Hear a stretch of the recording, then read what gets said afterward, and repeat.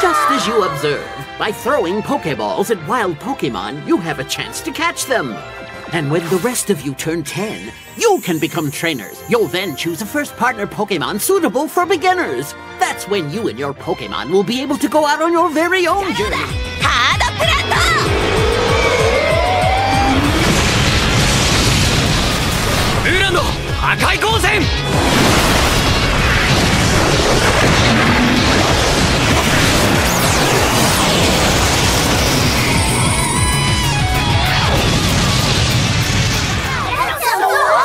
But before then, you'll want to learn everything you can about Pokemon. All right, Professor, we will! Although there probably isn't a thing about Pokemon I don't know.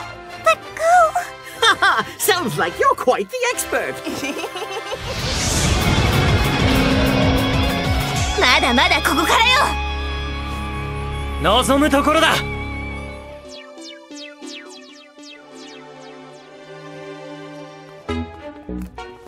Who can tell me something about this Pokemon?